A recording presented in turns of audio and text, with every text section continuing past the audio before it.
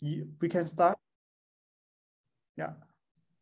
Great. Well, thank you very much for the invitation. It's a pleasure to get the chance to speak in this seminar. I just lost. Can everyone see me? Okay. Yeah. Okay, good. I just lost my gallery of people, so I wanted to make sure everyone could see me. Okay. Yeah.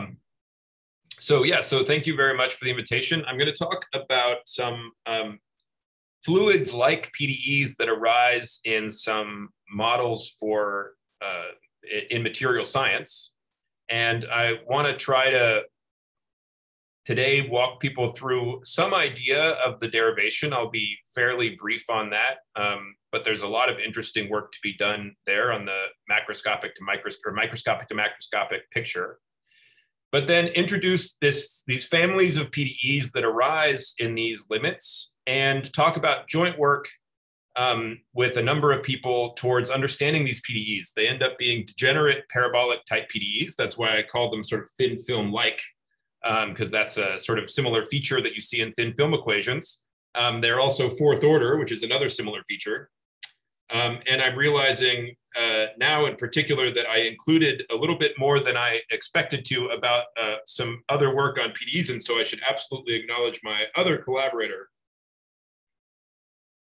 Yuan Gao, who's now at Purdue, who was also an integral part of understanding a lot of these PDEs as a postdoc at Duke with Jinfeng and Zheng Guo. So I'll talk about work with multiple people and try to give you a flavor of what we know about these PDEs and what we don't. And there are many open questions, okay? So let me just give you a brief overview. We're gonna consider this a macroscopic model for how a surface evolves. For the most part, we'll talk about it just using thermodynamic fluctuations of the crystal surface. And so by that, I mean, the atoms can hop from place to place, but for the most part, we'll talk about models where the atoms don't leave the surface and there's nothing depositing onto the surface. I will show you at one point how you can incorporate both effects in a model and talk a little bit about that. But for the most part, we'll focus on just fluctuations on the surface, okay? We're gonna consider the height of the crystal to be some unknown, some function h of x comma t, which we wanna figure out how to solve. And one key thing about these surfaces, I'll show you an image here in a minute, is that interesting features that form in these types of processes are called facets. And so these are long steps of very flat length heights where you would imagine the gradient would be 0. And so one interesting question one can ask is there a way to see sort of facets in macroscopic dynamics? Because some ways that these macroscopic dynamics are derived actually are given by people considering interactions of the steps themselves, the facets themselves, okay?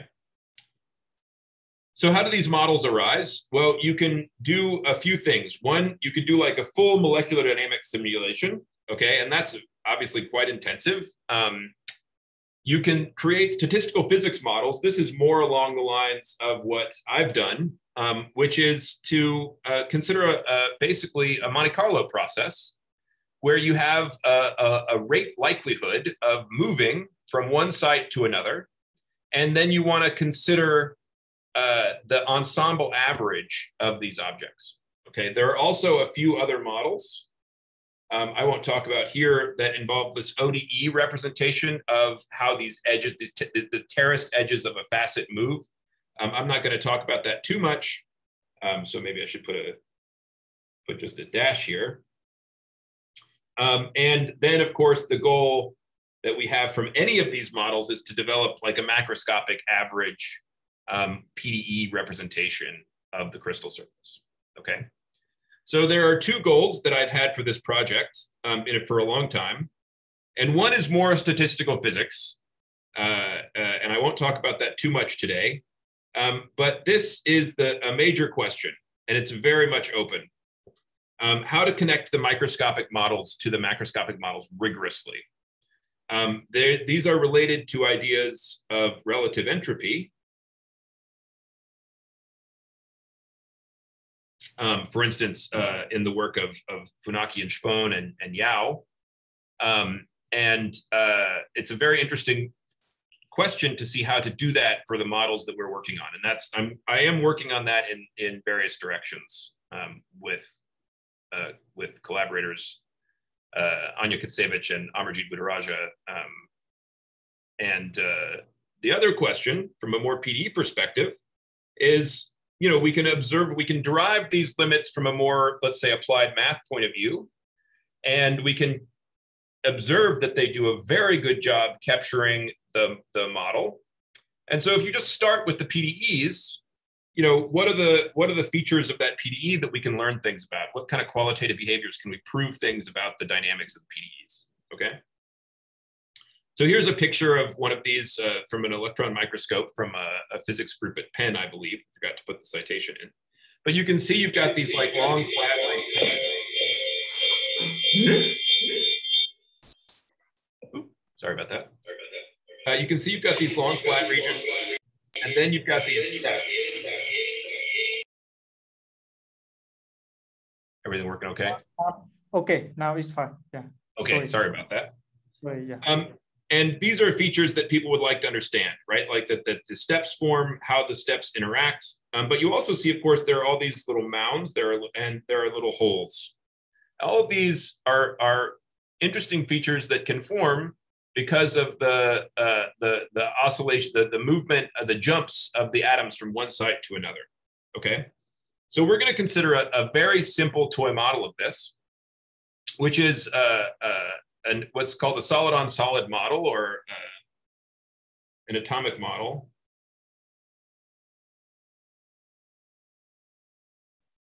And we're going to prescribe a rate. So you give me an atom arranged in a lattice, and we're going to take, in particular, fixed integer heights, like the lattice has a fixed discrete height. And an atom can choose to move from a site based on essentially an energy that we assign for how many bonds it has to break. So if I were to just do a bond counting argument, right, you would see that this has it sees only two nearest neighbors. It would have very few bonds to break. It would be very likely to break. Whereas here, it's in a much tighter configuration, and it's unlikely to move from that spot. That's sort of the idea of the statistical physics process, okay? And so that gives you an energy barrier, and an atom has to overcome that energy barrier in order to move. And we're only gonna let it move one side at a time. That's the family of rate models that we have, okay?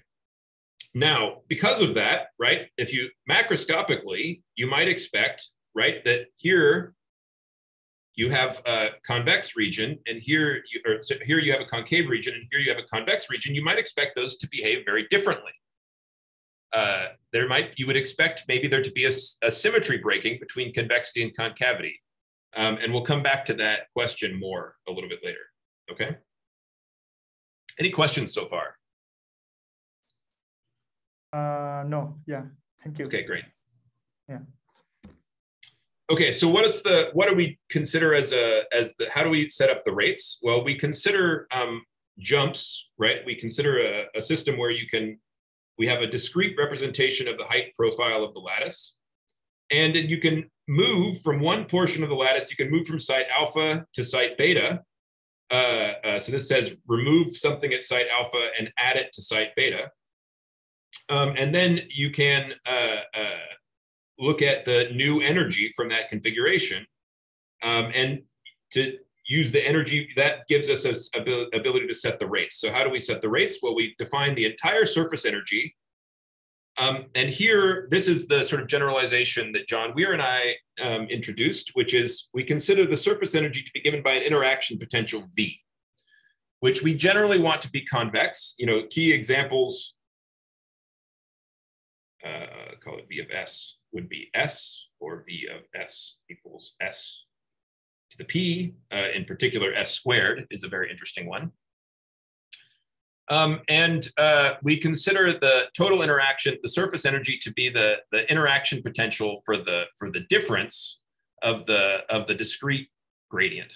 Okay, and then we define this so-called coordination number to be the energy of exchanging an atom. So basically what the underlying idea of this coordination number is it's like a symmetric change in energy that results from removing an atom, right? If I have this as a surface energy, if I try to remove an atom from a site, how much will the energy change?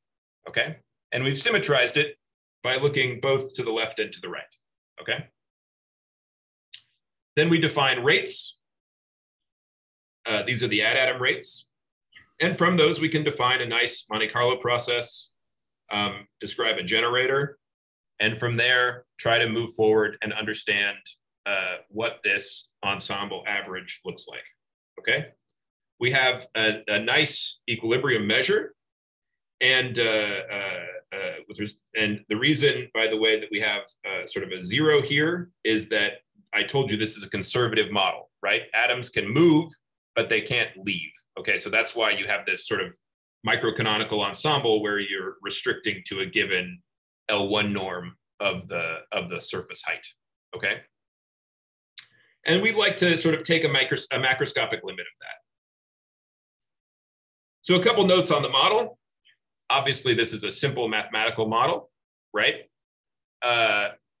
And you could argue that it's not necessarily capturing all the physics you would like to understand from a system like this, okay?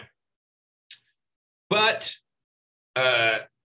you know, it does do a pretty good job of capturing key features about the rates of how atoms tend to move when confined by bonds with neighbors, okay? So it's dominated by a change in energy, and of course, it's a Markovian process. So I mentioned a few examples. Let me just show you what those two key examples, the linear and the quadratic interaction potential, give you. This just becomes a bond counting model. It's a very popular common model. It says, hey, what's the energy? Well, it depends just on the number of bonds I have to break, okay? Interestingly enough, if I have a quadratic interaction potential, I get basically something that looks like a discrete Laplacian. Okay? Those are the two types of ways that you could measure curvature to some extent nearby, and that curvature tells you how likely you are to leave. Okay? Okay, so we don't include, there are lots of features you might include in a full version of this that, let's say, material scientists or quantum chemists might run. You know, they would include substrates where there are different levels of interaction. They might have defects. They might have different types of materials all embedded together. But when you go to talks on people simulating these surface interactions, these like deposition and evaporation models, they have kinetic Monte Carlo processes that are, you know, more complicated, but remarkably close to our toy model here, okay? These are not terribly far from models that have been studied before, but so these models that have been studied before were continuous height profiles. So they were models that were given by basically large systems of ODEs, of stochastic ODEs, driven by a gradient flow. So you see that you still have a similar surface energy, but now you allow those heights to depend continuously, and you, in this case, allow them to vary with some Brownian motion. And now you can argue with me, and you should argue with me, that this would give me a second order problem. And I promised you that I would be doing fourth order problems. You would be exactly right. This is a model for not crystal surface relaxation on its own thermodynamic fluctuations, but evaporation and deposition, which does generically give you second order models. And they showed that limits via relative entropy type method to a given type of PDE, which is second order, where this sigma C here is, we call it sigma C because for C being for continuous, is called the surface tension. Okay, it's related also, some of you might be familiar with this, it's related to something you might think of as mobility of a model like this. And it comes by looking at the gradient of the free energy where you integrate over all space. And the reason you integrate is because, of course, you have a continuous height profile, okay? So we can actually compute to some extent what that is in this case. There's also a conservative version of that model that was worked on by a student of Funaki, whose name was Nishikawa. And this is where you get now you see this extra Laplacian out here. This is a conservative model, right? This is a fourth order model. And that's also why there's this extra weight on the Brownian motion, because you want to make sure that it's also, that the randomness is conservative. And there they derived a very similar type of fourth order PDE, where you have the Laplacian of the divergence of the surface tension evaluated at the gradient, okay? Okay.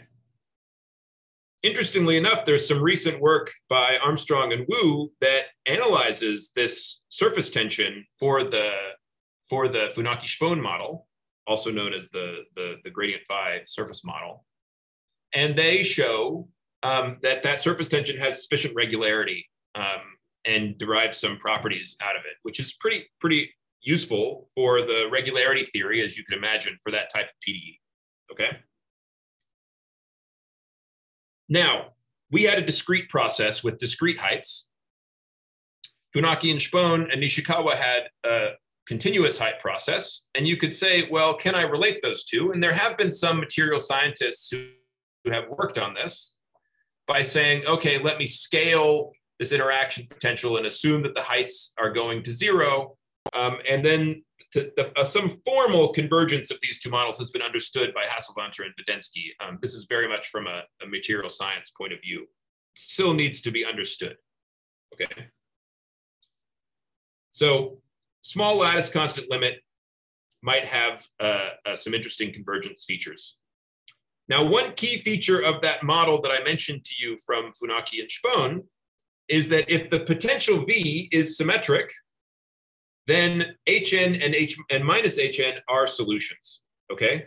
So convex and concave symmetry is effectively what I'm getting at. The peak and the valley behave very similarly in these models. But like I told you, that kinetic Monte Carlo model, it sort of saw convexity and concavity differently, right? Convex regions are stickier than concave regions, right? If you're in a valley, you have a lot of bonds to break. Very hard to escape that energetically. If you're at a peak, very few bonds to break, very easy to escape that energetically, okay? This model that we worked on with the KMC in the bond counting model was first studied by a very beautiful paper of Krug, Dobbs, and Majaniemi, my apologies, where they derived, again, somewhat formally, the following fourth order PDE effectively. So I say effectively because here we have generalized this notion of what we call sigma D, the discrete surface tension, okay?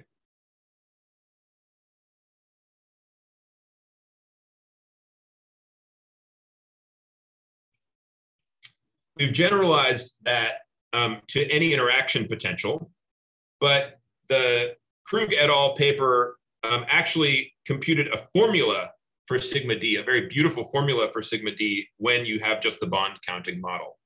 You can actually solve this problem and write down what sigma D is implicitly.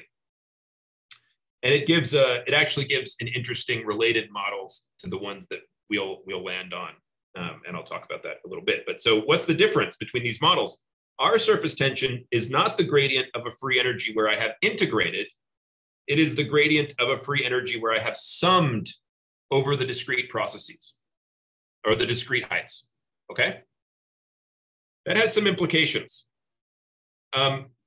Now, in the Krug et al. Paper, they also, at the very end, give arguments saying, well, the model could also be this one where you include the exponential.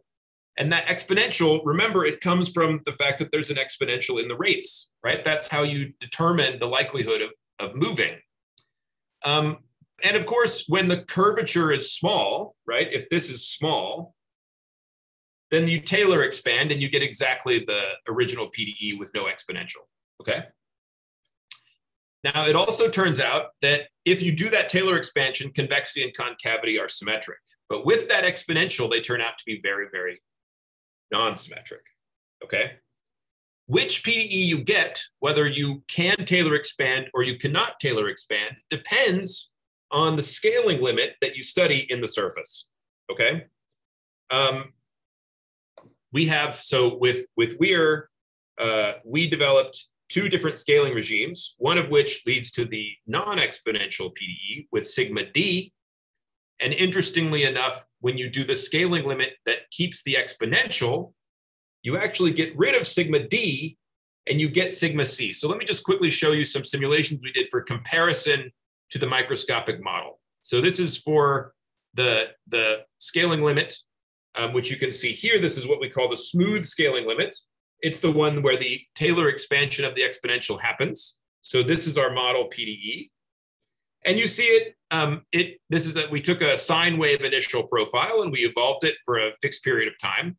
And this is with the quadratic interaction potential. And you can see a very beautiful fit as we increase n, you get closer and closer to the PDE solution. And so these are, we did many ensemble averages of the KMC process.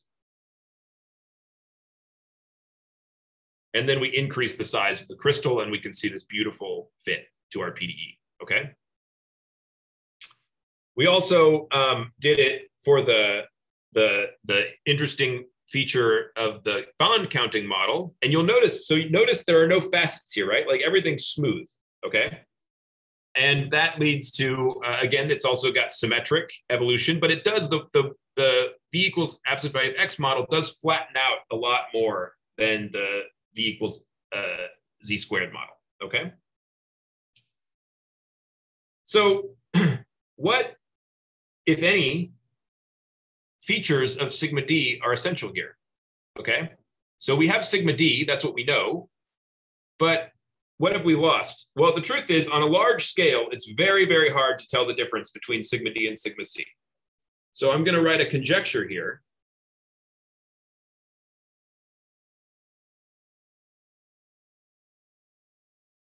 Is that via homogenization argument,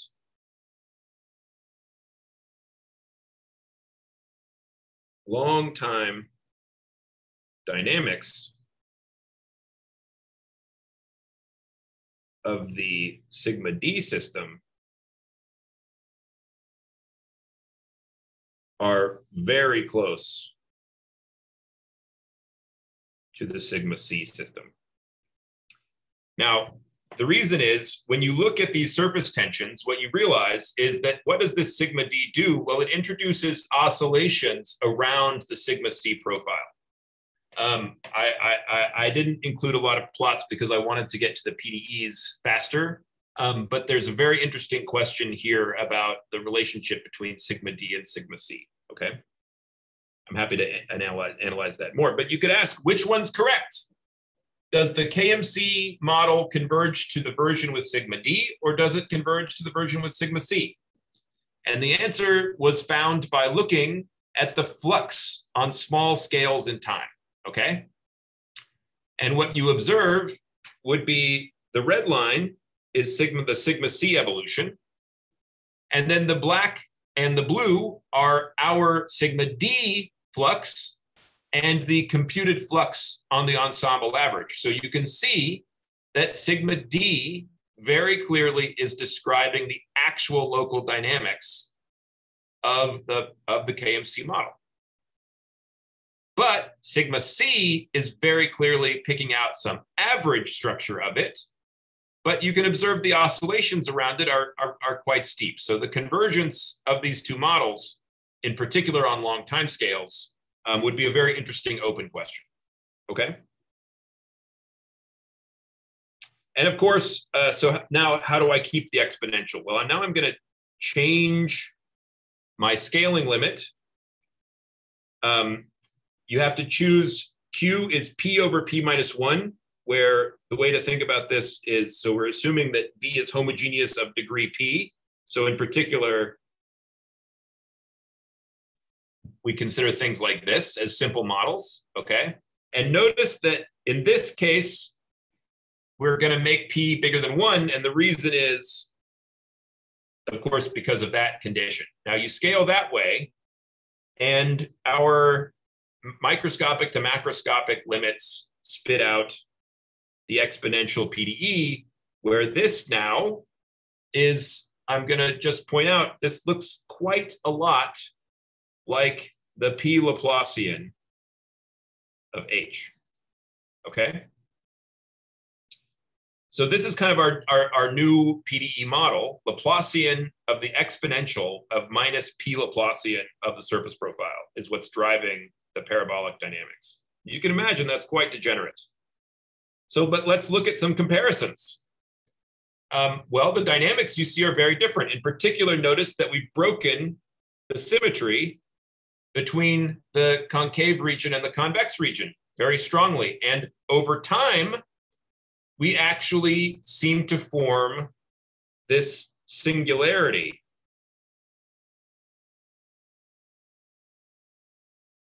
And I'll get back to that.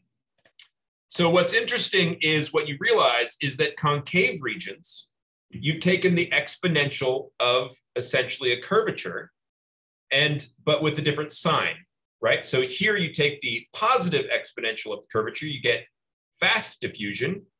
And near the convex region, you take the exponential and you get you take the minus Laplacian, so you get slow diffusion, and that difference between rates leads numerically, I should say, to this singularity formation. And I'll try to get into how much we know about that singularity formation from the existence theory of various types of PDEs. Okay. So here, let me just point out, here we have fast diffusion. And here we have slow diffusion.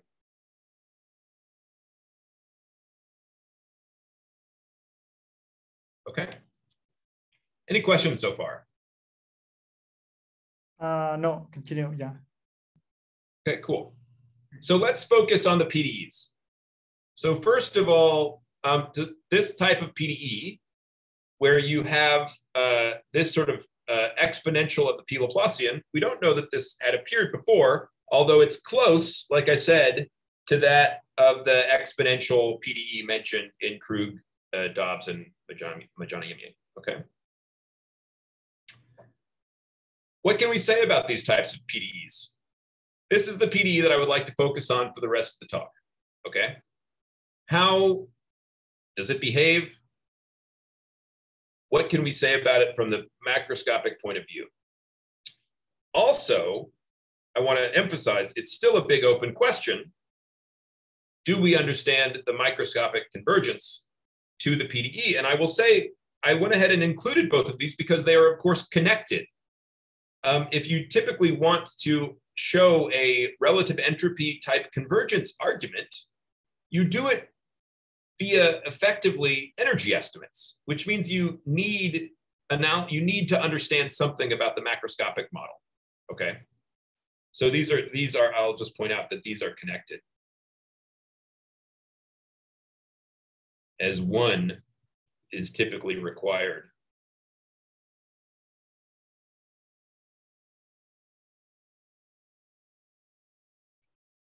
I had kind of hoped that by understanding the microscopic model, one could develop a good strategy for convergence of like finding weak solutions of one.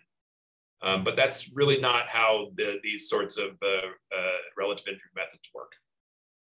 Okay. But let's just focus on one. And in one, there are still a lot of great questions that we can ask about the qualitative behavior. Okay. So let me show you a little bit about how these things behave. Okay, so in the case where we have just the non-exponential, we can go also to 2 dimensions, and you expect sort of nice evolution. We don't actually expect singularity formation. Okay, and for a full range of sigmas,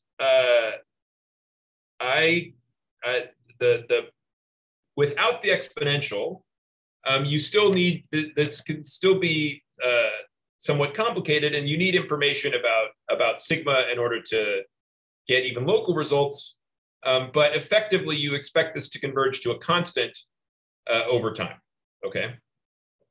Now, for the exponential, you evolve the same thing forward, and you actually can generically form these singularities, and they form where there was slow diffusion, where the minima of the initial data formed, okay? So can we prove the existence of weak solutions? Can we analyze the singularity formation? Can we prove that there are strong solutions in a certain sense? And I will talk about those results, both mine and others, soon.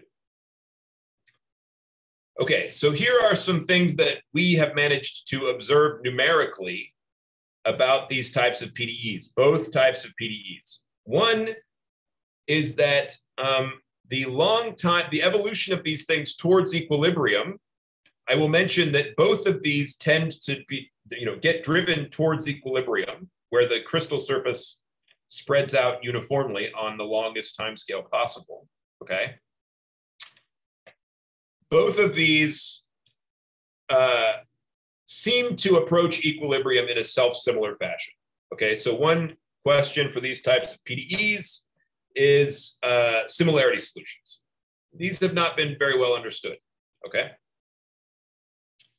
Another very, very interesting feature about these PDEs is that if I look in the smooth case, okay, so this is smooth, and this is exponential.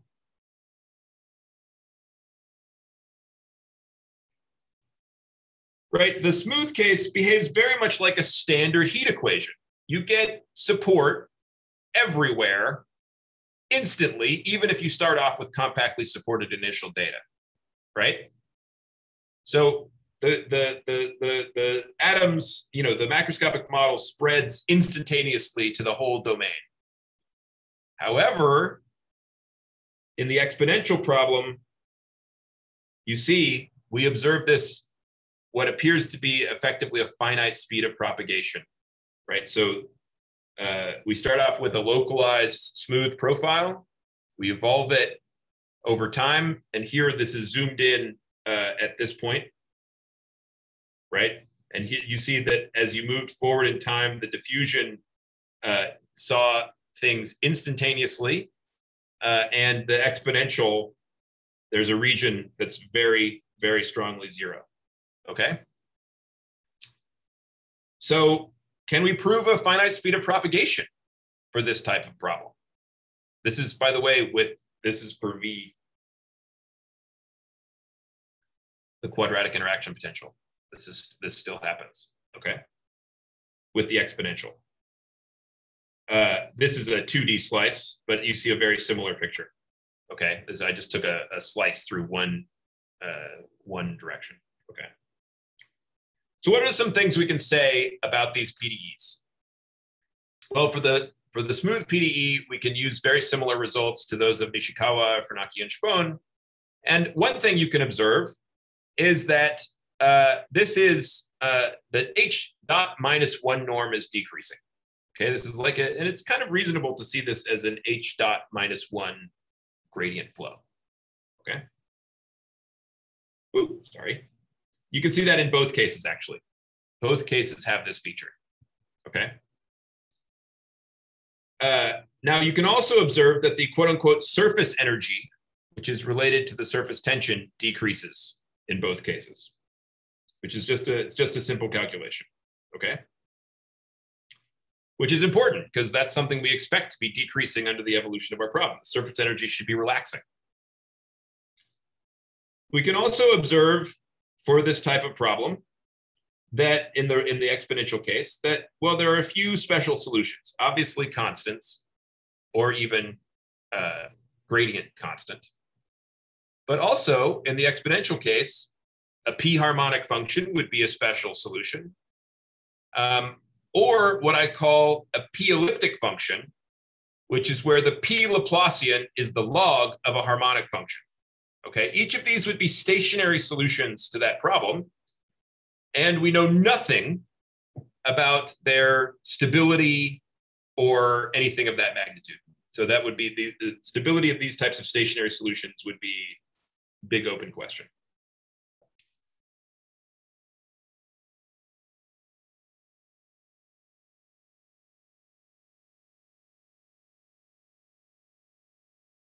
Okay. So now let's focus on the exponential PDE.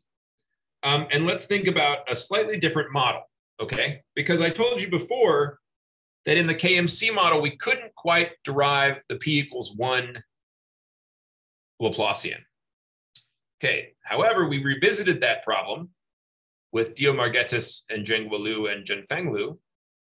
And it turns out this is kind of an interesting exponential version of the total variation flow of giga, cone, giga, giga, for instance. And it looks like this in 1D. Very beautiful problem. So, but you recognize, what is this? This is exactly the 1 Laplacian of H, right? That's like the exponential of the total variation. So it's a very, well, it's like the almost like total variation with this exponential weights, okay? Now, what we did in that paper was we analyzed the dynamics. So notice, right, anywhere that dx is anywhere that h is dx is non-zero, right? Then this is just 1 or minus 1, and that would be 0. That wouldn't be changing. So what this leads to is basically like a free boundary value problem for how changes in the sign of the derivative change, and they introduced facet dynamics. So there was beautiful work of Giga analyzing how to build weak solutions to the non-exponential version of this problem. And he built weak solutions of basically facet-like solutions. So, you know, he had a set of ODEs, and he analyzed a solution where this distance here would be like, so this would be like xf of t, and this height would be like hf of t. And you can build solutions that solve these ODEs and construct these sort of shock-like solutions that solve the problem and actually are weak solutions. Again, technically that case wouldn't show up from the add atoms. However, you can play around with that and do a temperature rescaling, or you can come from steps and you can derive this as a model, okay? And then we can ask from those models, can we capture shocks, okay? Turns out we can, but because of the exponential, things are much more complicated. You don't just get an ODE system describing shock formation or describing facet evolution. You get a DAE system, a differential algebraic system of equations. There's also a little bit of a problem here, which is that while we were able to derive these model ODEs for this solution, we do not know that weak solutions exist for the P equals 1 problem. So, question. Is a facet solution a weak solution of the P equals 1 exponential PDE? We don't know. Weak solutions for that problem are very open, okay? There's some work of Yuan Gao, my collaborator, on a similar problem. I'll just say with a log difference. So rather than handling the 1 Laplacian, she handled something that was just integrable, and she could analyze the weak solutions. But the P equals 1, we don't know, okay? Interestingly enough, this PDE has some nice structure of, you know, basically like a conservation law-like picture, okay? That's kind of how we think about deriving it. We use kind of an ideal gas law type picture, but what you can realize is that there's an underlying type of gradient flow built into this problem with an exponential mobility, okay? So this picture, this hydrodynamic picture,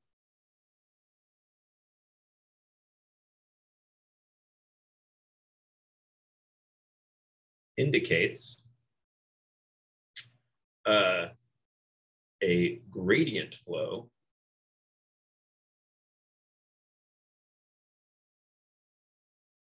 with exponential mobility.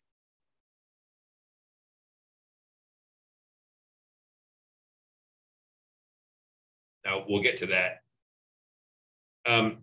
So we've also sort of tried to work on a more unified approach to the macroscopic to microscopic limit in order to derive this very carefully from the atomistic dynamics as well. But I don't want to go into that too much. Okay, so let's look at the evolution of these types of problems. Start with, this is initial data, just a sine wave. This is the total variation flow, and this is the exponential total variation flow. Okay, and you see it once again, you have convex and concave symmetry here, and here it's broken. You get diffusion, you get fast diffusion, slow diffusion. And that's actually predicted very nicely by our ODE system. Now, how did I actually solve this problem numerically? I, of course, had to regularize, right? Question is, how close is my regularized system to the actual P equals 1 PDE? That's a very good question, okay? But I can compare the evolution of my differential algebraic system to my PDE, and we observe it's remarkably good fit. Our ODEs do a remarkably good job of predicting the dynamics, okay? However, I'll point out, we do not have an analytic proof that those ODEs give me a solution to this problem or that a solution exists for this PDE, okay? Okay, I'll get to that though. We're getting close. This is just a slightly different version. But again, you can see in multiple settings, we just saw a beautiful fit of our ODE system to the dynamics of the PDE. Okay. Now, how can we think about these PDEs as gradient flows? Well, consider an energy which is like a slightly regularized. This cubic is sort of like from the work of Mullins. It's like a very common correction to include in material science. But you see here, I have the one Laplacian energy, and I might regularize that a little bit, okay? And if G is greater than 0, it turns out that you break the need to form a jump, okay? Let me show you the evolution, right? Notice you still form very flat-like features for G positive, but you don't have the jump features anymore. Now, it's easier to prove things about the dynamics of these models, which I'll talk a little bit more about later. However, it is harder to establish a model for the width of this facet, which you can do very well when G is 0, right? So there are regularization and convergence of the regularized models is an interesting question.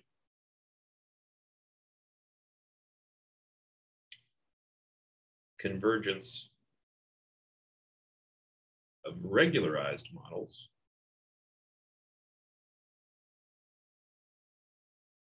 to TV. Like I said, TV is nice because we can get explicit descriptions of how the surfaces move. The convergence, the regularized models are nice because, hey, they actually have weak solutions, right? And they don't have jumps. How close are they? Open question.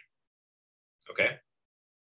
I want to also say that with Yuan Gao and Jingguo Liu and Jinfeng Liu and Anya Katsevich, we considered a different type of rate where instead of considering only local energy cost, you actually consider a metropolis style rate where you say, okay, let's look at the total energy difference of that move. And it leads to some interesting related PDEs that are also thin film-like. So you see, but now we have the third derivative of the exponential. And we've studied the similar properties of this model. My former student, Anya Katsevich, has done a beautiful set of work recently understanding more about the convergence of this model and about the PDEs in question. So I'm sorry, I accidentally repeated that slide. I also wanted to say that Anya and Amarjeet and I are working, particularly in the case where we have quadratic interaction potential, to try to get some discrete version of relative entropy. Okay. So let's talk a little bit in my last 5 or 10 minutes here about progress on analyzing these PDEs, because there has been some made. Okay. So in particular, this started with work by Zhengguo Liu and Zhu, where they proved global weak solutions for this PDE, and I'll talk a little bit about how to do that. And then work continued with Zhengguo and Yuan, and then also with me and Jinfeng. But there are also a period of some interesting works by Zhengguo and Bob Strain, Granero, Belenchon, and Maglioka, and also Dave Ambrose on small data analytic solutions to these types of PDEs. Now I'm going to focus here, I want to mention, I'm focusing here on the quadratic interaction potential, okay? Not much is known in other cases at the moment, but I'll talk to you a little bit about that right towards the very end, I hope, okay? In this set of models, you can include some evaporation and deposition terms, and this would be the most general form of the model. You have the fourth order piece, and you have this second order correction, okay? Now, interestingly enough, if you let u be e to the minus Laplacian h, you can recast this, and you see now here how close we really are to a thin film model, right? Like this looks like minus u. If the derivatives were arranged slightly differently here, this would be a thin film model, right? That's in the second order case. And then we have, of course, plus this beautiful modified porous medium, right? So here we have thin film, like, and here we have a correction that's like a porous medium, okay? So if we can prove existence to this problem where the solution remains positive and regular, then we can recast that as a solution to the original problem in terms of the heights, okay? So that's some progress has been made. Like I said, there are two main approaches. One is the analytic small data, global strong, using Wiener algebras. And one is large data, global weak solutions. And that relies, the most elegant formulations of that rely very much on the sort of entropy solution approach of Bernice and Friedman, okay?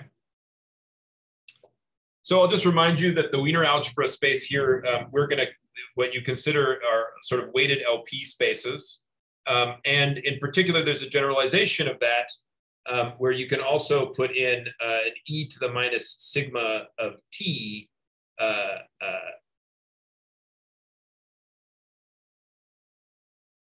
right? So you can put in an exponentially decaying term that will give you analyticity. And this is actually the space that Ambrose worked in to prove that not only can you get global strong solutions for small data, but you can see that they have an increasing radius of analyticity as you evolve forward. They're getting more and more smooth, okay? And, but only for small data. So those wetting simulations that I showed you, those were obviously instances of large curvature. Large curvature, I can't Taylor expand, and I actually would expect, you know, an analytic space to be like the radius of analysis to be decreasing. And I have a student working on that problem right now to show large data existence, you know, analytic initial data, decreasing radius of analyticity. But you can also do the same thing that Ambrose did in our general model with second order corrections and construct solutions, okay? And it's just a bootstrapping argument using some elegant, the fact that the Wiener algebra space and the analytic spaces allow you to really effectively control the Taylor expansion of the exponential. Okay, so let me just write that here. Idea, analytic spaces allow control on Taylor expansion.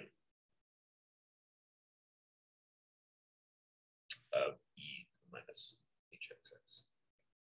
Okay. Okay, I mentioned also global weak solutions, and this is for any data, much more regular. And for that, like I said, you have to introduce a proper regularization, and again, motivated by the sort of Bernice and Friedman work. This is the type of regularization that we study. We prove uniform energy estimates on this type of problem. And then we prove convergence as epsilon goes to 0 to a global weak solution that is positive almost everywhere. And that's what allows us to construct the weak solutions for the problem. Okay. So very quickly, let me highlight the basic questions that remain unanswered. Does there exist that the exponential PDE has a solution when p equals 1? But in particular, there are a lot of values of p where this hasn't been written down. Now, p between 1 and 2, I expect we have actually ideas for, and I expect it's possible, but it needs to be done in order to understand these things better, especially also that regularized model that I mentioned. And then, like I said, another big thing is, can we prove the convergence? But the last thing that I want to mention, and this is also part of my students' project, is that it would be really nice to try to understand that in these exponential models, you form finite time singularity finite time singularities in the second derivative, right? So you'd like to classify those singularities and model what they look like. And we have some ideas using self-similar coordinates, what's actually going on with some careful numerics and calculations. But the wetting problem is completely open. And also, like I said, the motion equilibrium through self-similarity is also completely open. Okay. Do I have just 2 more minutes to introduce this one more quick notion for the p equals 1 case?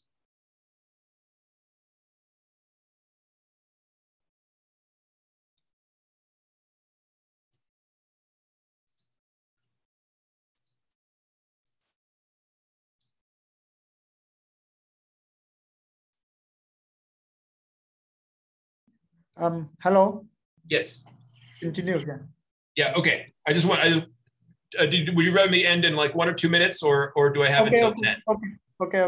Okay. You have 2 minutes to. Yeah. Okay, great. Let me very quickly then just show you what I meant by my gradient flow structure. Okay. So again, let me think about a P Laplacian energy. Okay. How can I formulate? Let's fix the P equals 1 Laplacian energy in this formulation. Here's the formal gradient flow structure, right? This looks like this operator, divergence of m grad, where m is this horribly nonlinear function of the second derivatives of h, okay? And then the energy that I would be working with to get the gradient flow structure is like grad h, right? It's like the total variation norm, okay? So with this formal gradient flow structure, you can start to try to analyze these PDEs using things like JKO type schemes, okay? And I wanted to spend a little bit of time walking through our recent advances on that with Katie Craig, Jin Guo, Jin Feng, and Li Wang at Minnesota. We have made progress. We can prove a JKO-like scheme converges with a regularization.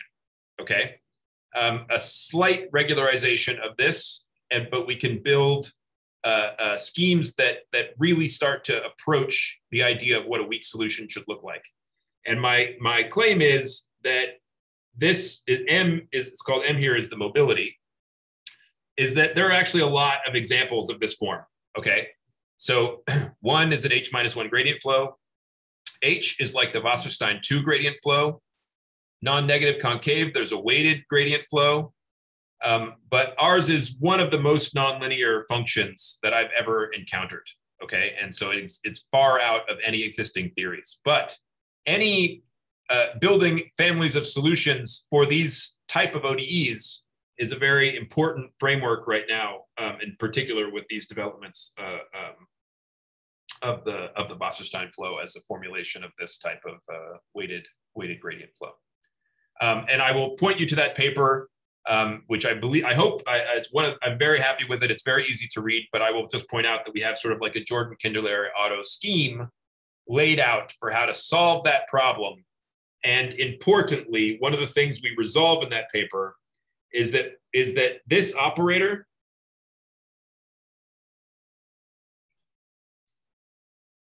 that's a very intense operator because of this nonlinear mobility. This has a very terrible condition number. So in particular, we introduce a scheme where we never have to compute the inverse of this matrix. And that's really the strength of our optimization scheme for the construction of weak solutions. But I will mention it only works for a slightly regularized version because we need, in the end, the mobility to be an L1 function. But anyway, so I'm happy to talk a little bit more about that with questions. I will leave you with this beautiful gradient flow structure for this type of PDE. And I hope that I have at least interested you in these simple and yet very open and fascinating flows that tell you both things about material science and have really interesting sort of gradient flow structures.